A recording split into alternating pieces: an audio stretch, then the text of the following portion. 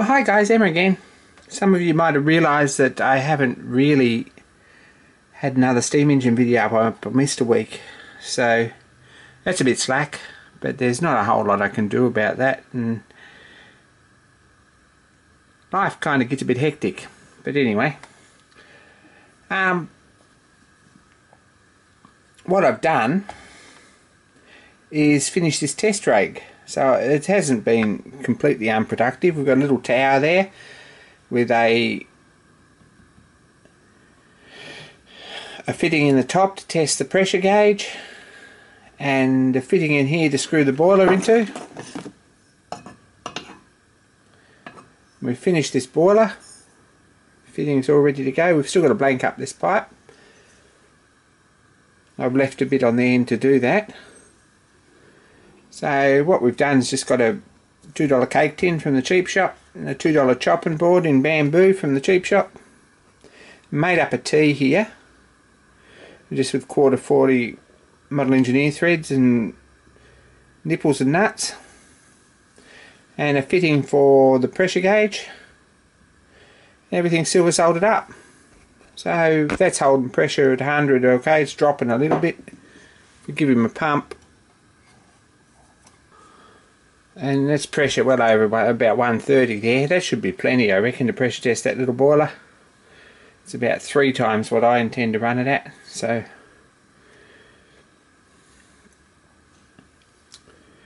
that's what it looks like. I've had no end of trouble with this fitting here. It is an odd size, and I've made about 3 different fittings to try and get one that worked. The first one cracked, and the second one was no good at all, and this one seems to be okay. So that's what most of the hold up is. We've had a long weekend in the process, so life gets a bit crazy. So if we let this pressure off here like that, doesn't take much. Tighten him up.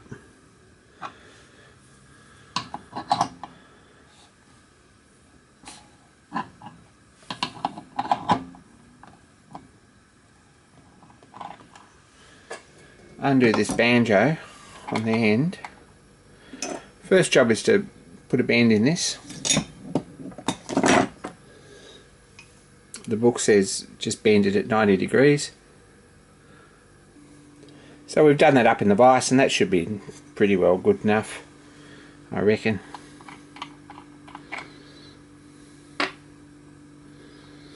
We've got a couple of fibre washers there, so I'll put one on there. Probably need to fill this boiler up nearly to full with some water first. Grab a jug. Now, here's the interesting thing. I haven't got a clue how to fill this boiler up with water. So it's got about a teaspoonful into it. So I'm going to cut a little bit more off this end here. So that's easy to fill up with an opening in it. And now I'll close that off. So after about 20 minutes of messing around, I've got a boiler full of water, and it won't empty because it's got an airlock in it.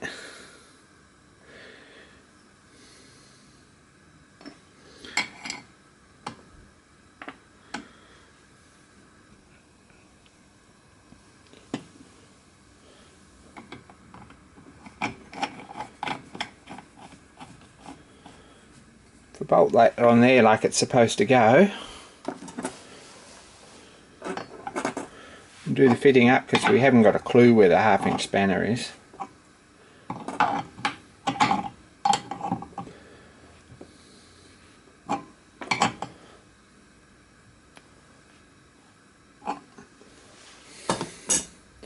We should be able to pump that to pressure.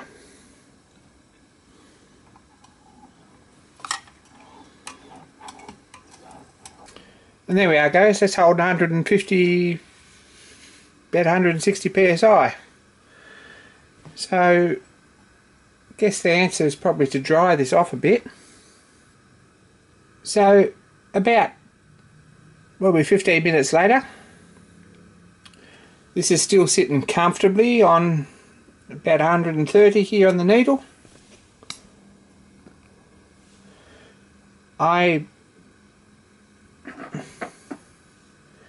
can't find any leaks on the boiler anywhere. I reckon we're going to say that that's probably passed. So I've cut the tube again, and we've still got plenty of length.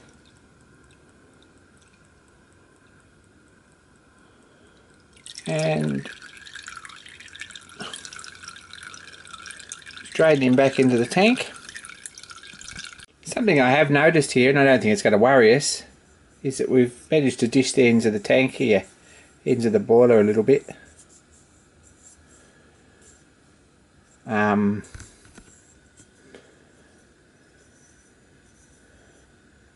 It certainly hasn't let go, but at 150 psi is probably a bit much for that boiler. Next one I make, if I make another one the same pattern, we mightn't quite test him that high. Why it says in the book to test him that high, I'm not sure. I guess it's just a safety margin. But on hindsight, it's certainly taken the dents out of it, but I think at 45 psi or 40 psi it's going to be plenty good enough now. That's the completed boiler. And now for the pressure relief valve. So back over here at the bench, this is our safety valve. I've got a nut I've made that goes through the hole, and we've got a screw and a spring. What happens if we put this in the test rig is that it squirts water in about 7 or 8 places around here. So something isn't round, whether it's the seat of the hole or whether it's actually the screw.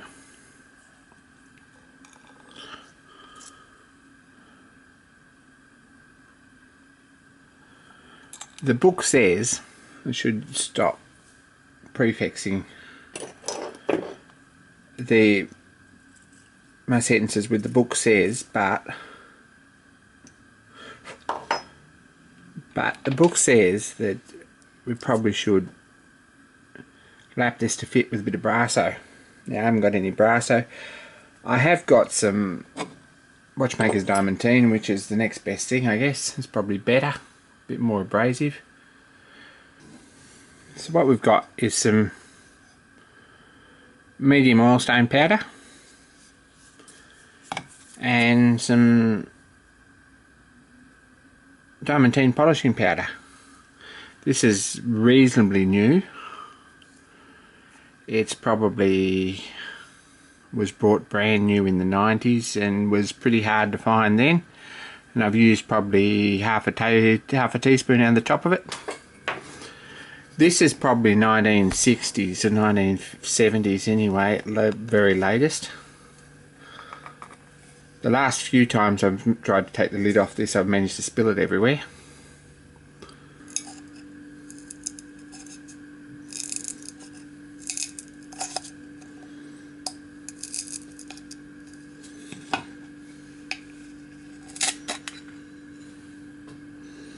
And there we go, medium oilstone powder. I believe that it's the excess from left over from making oilstones. That may be an urban myth, but that's the story we were fed years ago, and whether there's any truth in it. Diamantine, I think, which is this one, is probably left over from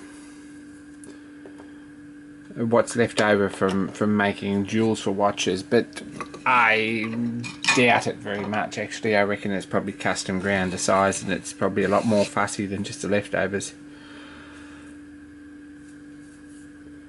So what we need is a good pinch of this, and probably our hydraulic oil that we use on the lathe is good enough for this. It's nearly as good as watch oil the way that balls up. It's not, but we've got a paste there.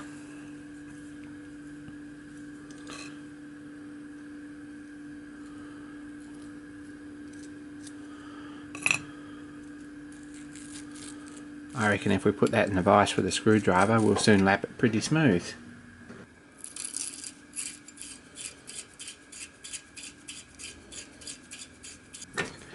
So that's pretty smooth.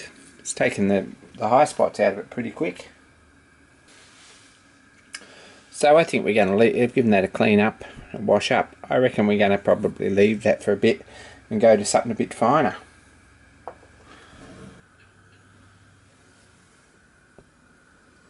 A couple of lines of this will make you breathe a lot easier.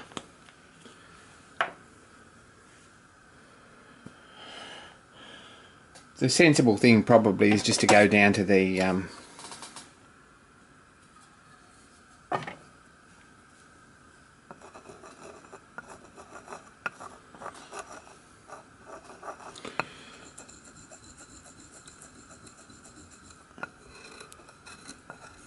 go down to the supermarket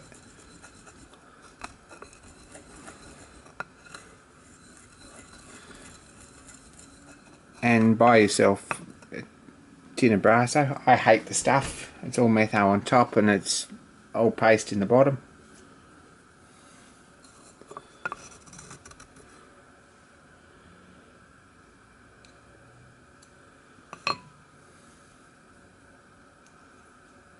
So we put a bit in there.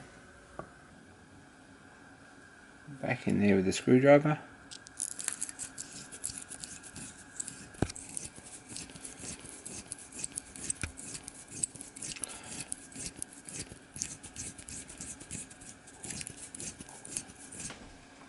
Best way to clean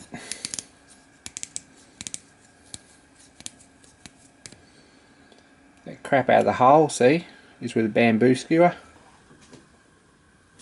So a couple of hours of messing around later, I've got a safety valve in there that doesn't seem to want to hold pressure over about 50 psi. Now whether I'm going to redesign this completely, because I'm not particularly happy with it. It's very basic.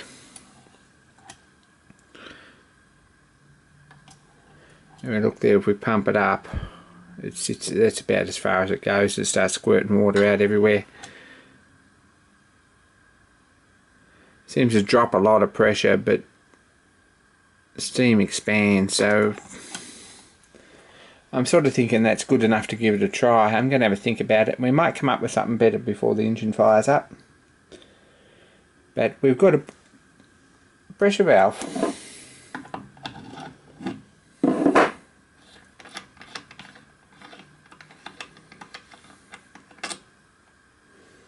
Look, it's just a valve, just a nut and a spring, a fibre washer to go in the boiler.